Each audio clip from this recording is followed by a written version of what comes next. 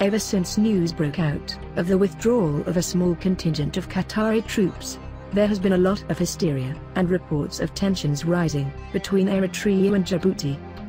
For those who are wondering what a Djibouti is, don't worry, you're not alone. It's a perfectly normal question to ask. When you were told you were being deployed to Djibouti, had you heard of the place? I mean, never heard of Djibouti ever.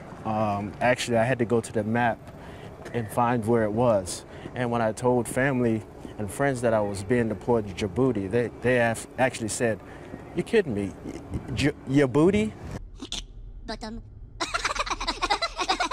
You know, and I was like, I was taken back. I was like, it became the running joke. He's going to Djibouti. Hilarious. Djibouti is located in the Horn of Africa, bordering Somalia, Ethiopia and Eritrea, and is a military hub to a string of foreign militaries, with the Chinese being the latest to establish a military base in the country. In 2008, Eritrea was forced to take swift appropriate measures when it came under an unprovoked attack from Djibouti. Although that's not how the media, in particular the French government-owned media, France 24, described the short-lived incident at the time. In mid-April 2008, Eritrea invaded the Ras Dumaira territory. As always, Eritrea is made out to look like the villain, when that couldn't be further from the truth. Eritrea simply responded to an unprovoked attack, meant to drag it into a dispute designed by Djibouti's foreign masters. Ras Dumaira territory, a small piece of arid land and an islet strategically located at the entrance to the Red Sea. Despite backup by the French army, Djibouti was forced to draw back while its enemy enforced their positions with trenches. France is the former colonial power that ruled the territory of what's now called Djibouti. The French still maintains a military base in the country, and has an agreement to assist Djibouti in an event of an attack.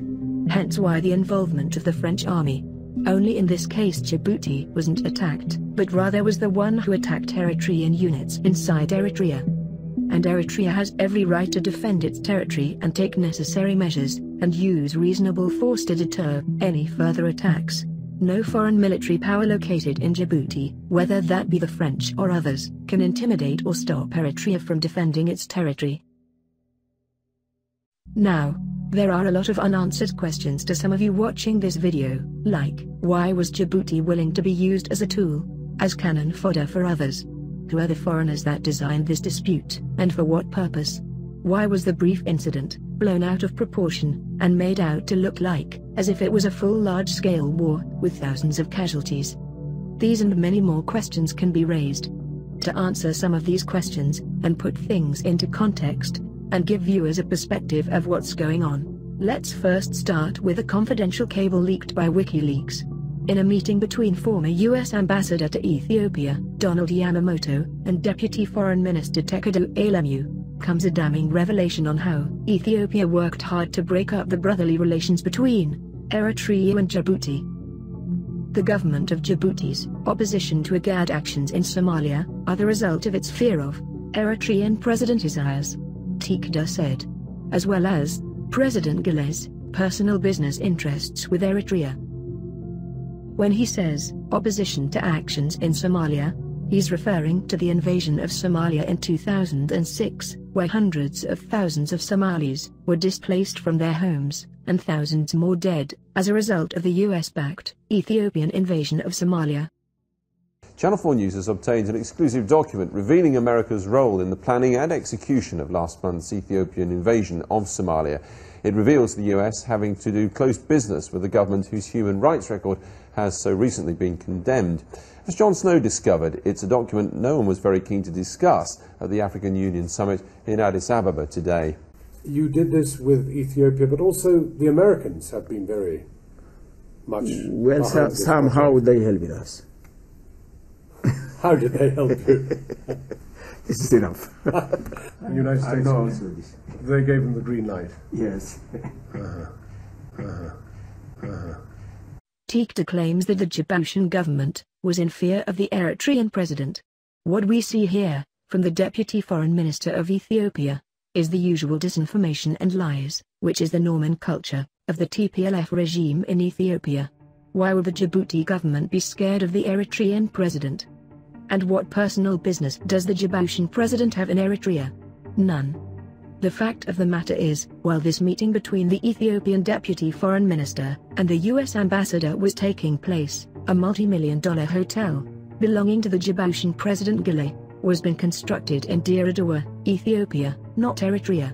More on this, and the Djibouti president in a bit. The confidential cable then goes on to reveal how the deputy Ethiopian foreign minister, Tekeda, maintained that the government of Djibouti was on the wrong path, and added that Djibouti was not strong enough to take Ethiopia's continued friendship and forbearance for granted. Tekeda urged that the United States government speak frankly with Djibouti about its role in the region. He said that President Gile would pay attention to US concerns, given the importance to him of the US military base in Djibouti. He must be told to choose whose side he wanted to take. That sounds awfully familiar. Where have we heard this type of ultimatum before? Either you're with us, either you love freedom and with nations which embrace freedom, or you're with the enemy. There's no in between. You're either with us or you're with the enemy. That's clear. I will continue to make that clear. Obviously someone's been watching too many of George W. Bush's speeches, and perhaps found the opportunity to milk and put them into use. Anyway, you can clearly see who pushed Djibouti and its president to take the wrong path.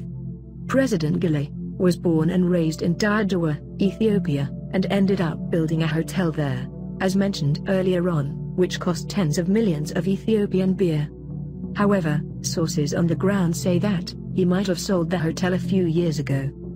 The Djibouti president also has a luxury home in the Ethiopian capital, Addis Ababa. Ethiopia is practically his home. It's his birthplace, it's where he grew up, it's where he has a house, and other businesses. So it's not surprising to see why Djibouti was so willing to be a poodle of the Ethiopian regime, and too weak to have its own independent policy, or as the deputy Ethiopian foreign minister put it, Djibouti was not strong enough to take Ethiopia's continued friendship and forbearance for granted. In a 2009 leaked confidential cable, former U.S. ambassador to the United Nations, Susan Rice, asked the then Ethiopian Prime Minister Meles Zenawi on a potential stand-alone sanctions regime on Eritrea, based on the false pretext, based on a lie. She proposed a sanctions regime, under which Eritreans can be designated for threatening the peace and stability in Somalia, and violating Djibouti's border.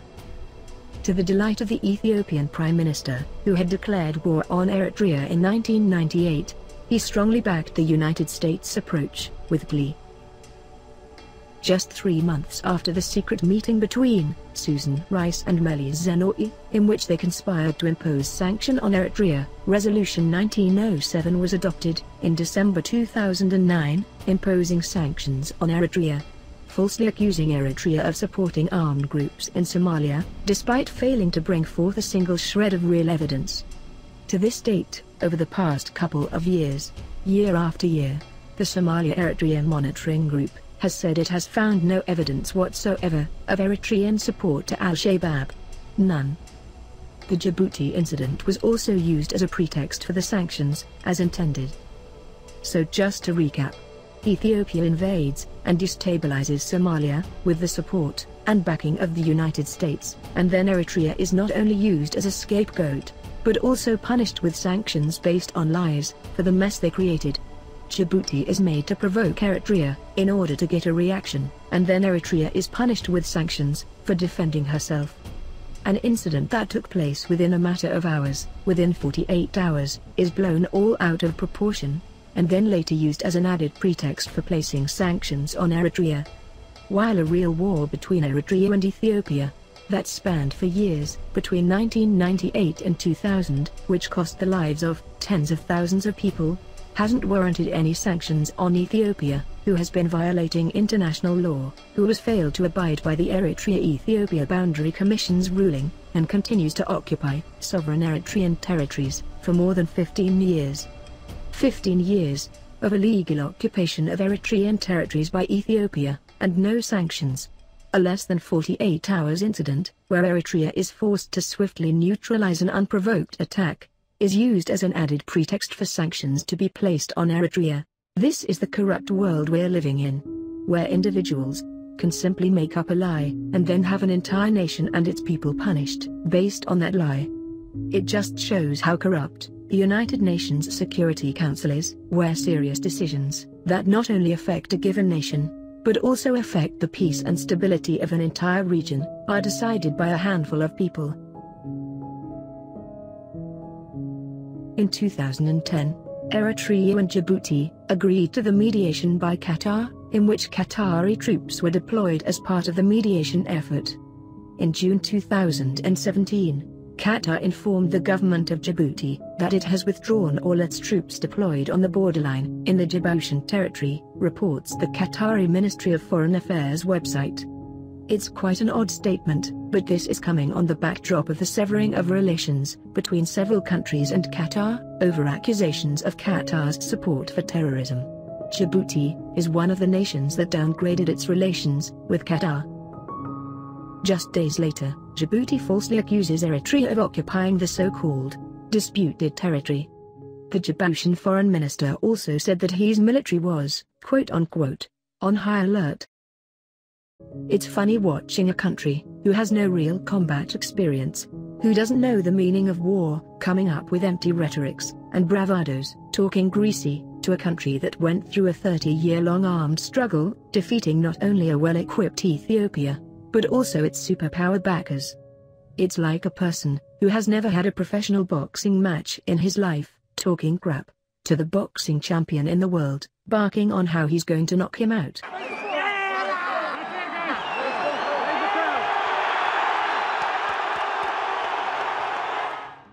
The outcome is inevitable. Not only did the guy with no professional boxing experience, that was barking a lot on how he was going to knock out the best, get TKO'd and defeated, but also got the snot knocked out of him.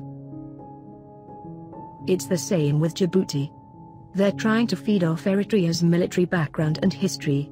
It doesn't matter if they get the snot knocked out of them like McGregor, and like they did in that brief incident in 2008. They just want to be seen of being in a manufactured conflict with one of the most warfare-experienced, disciplined militaries on the continent.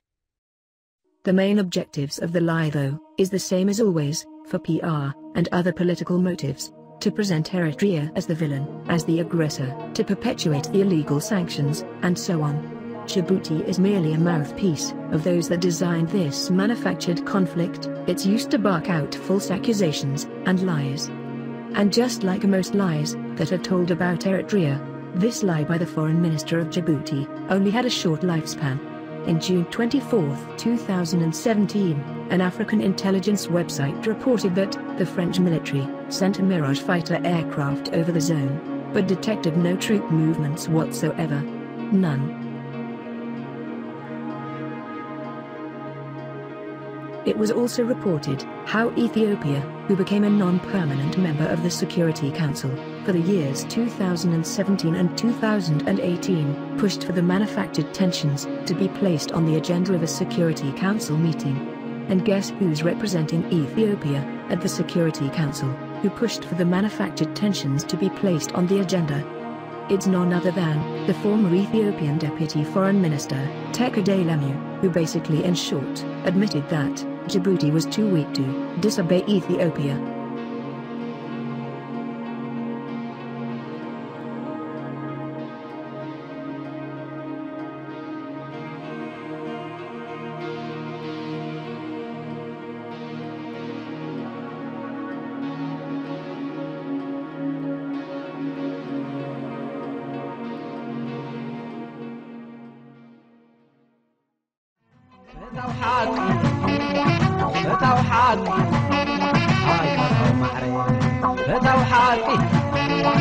فتو حاكي